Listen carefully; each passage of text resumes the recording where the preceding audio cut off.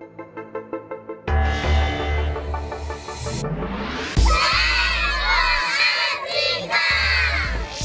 for Africa. Today we're going to talk about the fifth golden rule of chess. And it states that in the early part of the game, it is important not to move your piece twice. And I'm going to give an example, and it is one example. There are many examples that one can find. And if I move my bishop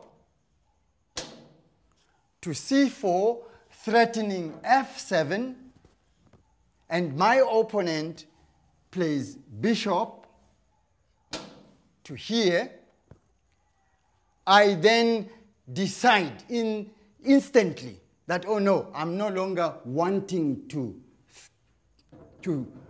threaten this piece. I want something else. And I come here.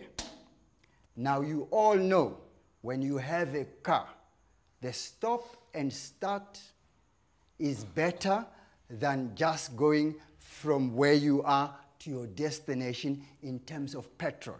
When you stop and you start again, your car consumes more petrol. So it is easier if you want to move, you decisive, come here, rather than use two stops.